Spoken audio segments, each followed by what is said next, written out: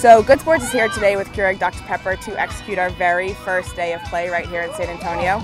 So essentially what we're doing is picking and packing over $132,000 of brand new sports equipment to impact 113,000 kids right here in San Antonio. And to kind of cap the day off, we have a field day right here at the East Side Boys and Girls Club. This donation is going to allow us to have recreation and new sports equipment at all 6 of our club sites in San Antonio.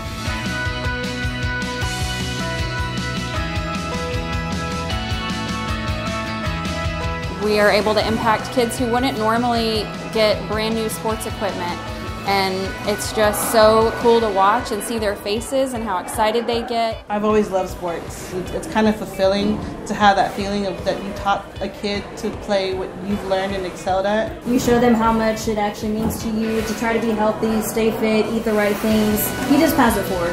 Play is very important to get kids active. It helps them both physically and emotionally.